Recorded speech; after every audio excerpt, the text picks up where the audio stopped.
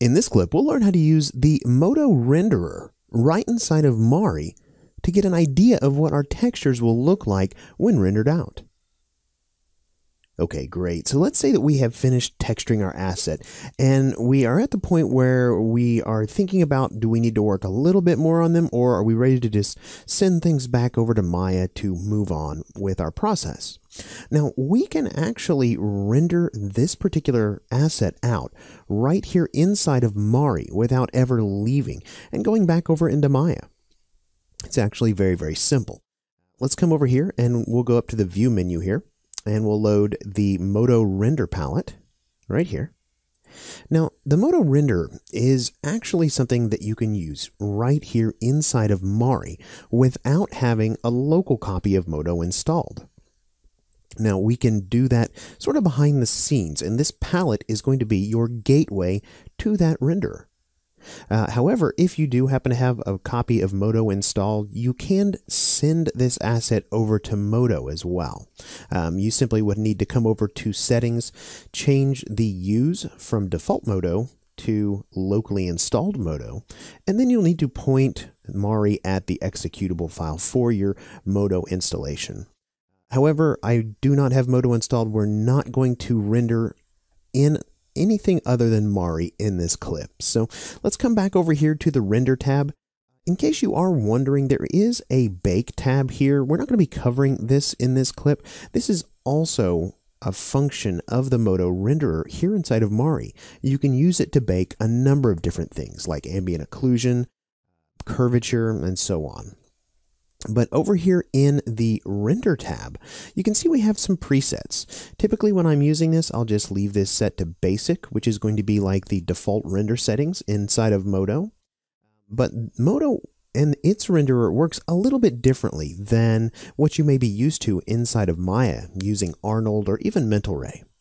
Inside of Mari, to render with our MODO renderer, we link the Mari channels up to what are called MODO effects. Now, if I jump over here to my channels palette, you can see I have 3 different channels we're using on this asset right now. We have our diffuse color, our normal map, and then a specular roughness channel. Now, we are using an AI standard shader, but that's okay. We can render that with the MODO renderer. Let's just come over and click the plus sign here, and I'll go ahead and start linking these up. And we'll link up the diffuse channel over to the diffuse color MODO effect.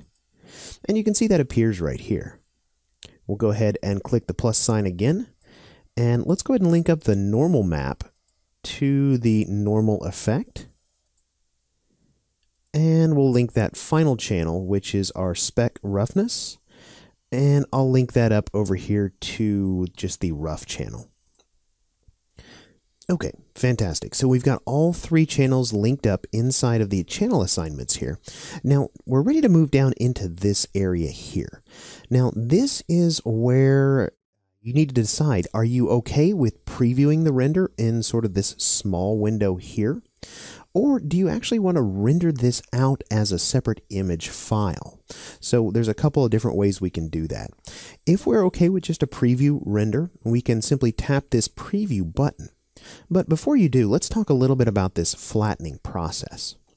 So the flattening process is something that will vary based on the asset you're working with. For very complex assets, sometimes it will actually take Mari longer to flatten all those different channels and layers and everything down, as opposed to just previewing it in its unflattened state. This is a pretty simple asset, pretty low resolution, not a whole lot of channels. So in this case, I'm going to go ahead and flatten this down.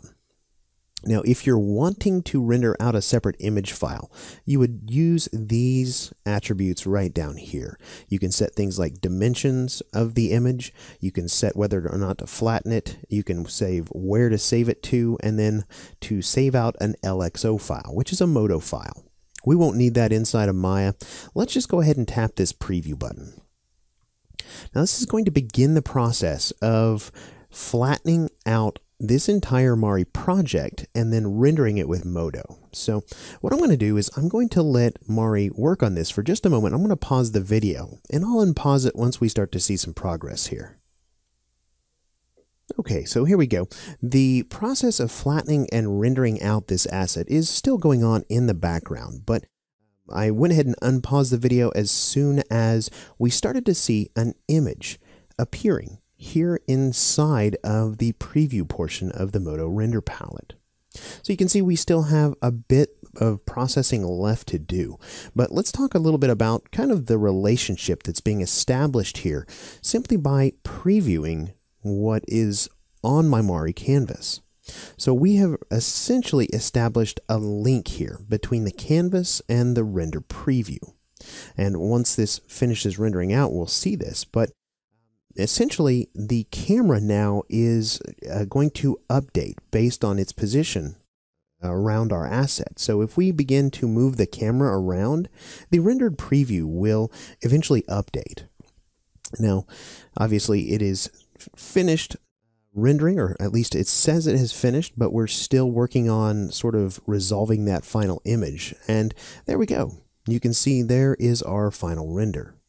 Now you will notice there is a high dynamic range image being used for lighting.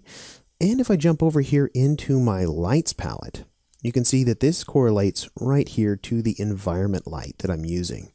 If I scroll down here, you can see I've got this image plugged in. I do have the background hidden though, so it does not show up in the canvas, which is just my personal preference, but that will still show up inside your preview render. Now, like I mentioned before, when I begin to orbit around, maybe I want to look at a different part of the asset. What you're going to notice here is after a couple of moments, the preview render of our little creature here is going to update, and it's going to allow me to look at the various areas. Now, this render preview using the MODO renderer is going to work whether you're using an environment light or whether you're using the default lights inside of Mari. But this can be a useful feature for sort of spot checking your textures with some real ray traced illumination inside of Mari without having to send everything over to Maya, get a scene set up, lights created, and click the render button over there. Okay, speaking of going back to Maya, let's go ahead and move on at this point to our next clip, and we'll learn how we can send our asset from Mari back over to Maya using the MGO plugin.